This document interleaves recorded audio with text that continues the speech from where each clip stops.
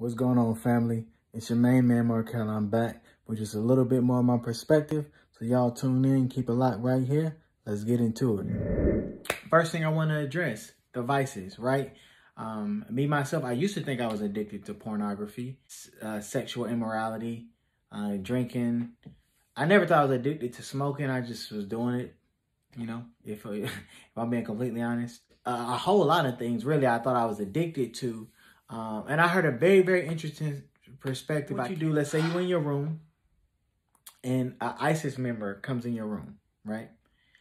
And he has with you your best friend, whether that's your mother, your homie, your homegirl, whatever the case may be. They got your best friend, right? And they have a machete to their neck. And they say, yo, if you continue to do what you're doing right now, I'm going to cut her head off right here, right now. And you next. You wouldn't do it. Most people wouldn't do it. 98% of people are going to stop doing it. The point I'm making is, whatever that thing is that you think you're addicted to, you're probably not addicted to at all. You just lack self-control. Either you lack self-control or you're dealing with something far worse that you just haven't addressed. I used to think I was addicted to a lot of different things, but I wasn't addicted. I was depressed, and I was looking for something to make me feel good. You know, and that's what sex did, or drugs. It took me away. It was escapism. It took me away from what I was painfully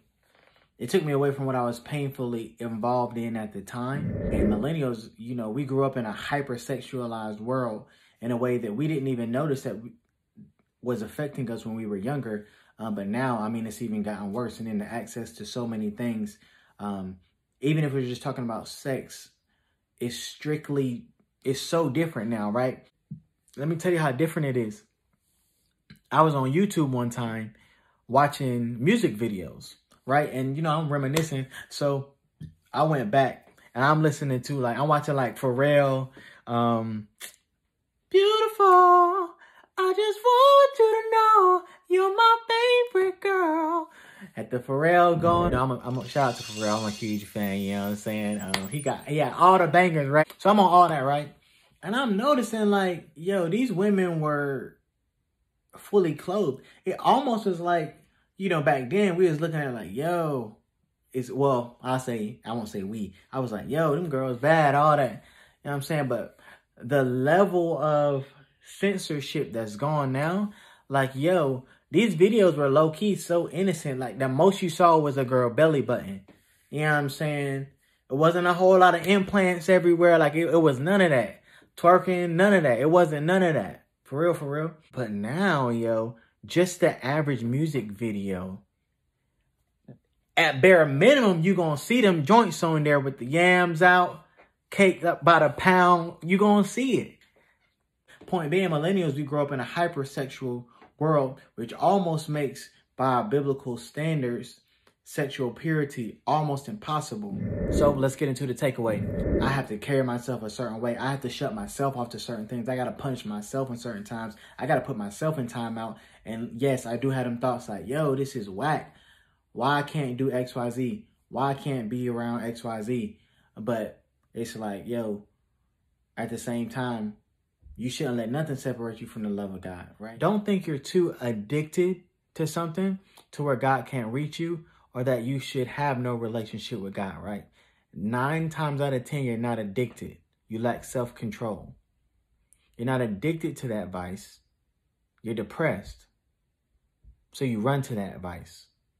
And it's a lot easier to run to that vice than to wait on God to get you out that situation. Or you're running from the fact that God done told you He's not getting you out that situation. You got to change first. And you fighting that change. But you're not addicted. Don't say that. Don't put that weight on yourself. You're not addicted. Most of the time, you just lack self-control. You throwing a pity party, whatever the case may be, but you're not addicted. Stop saying that. We got to grow up together.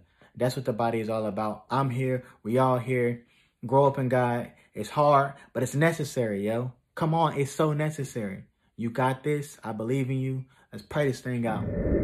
God, thank you so much for blessing our time. We hope that what you spoke to us today is fruitful and beneficial for our lives.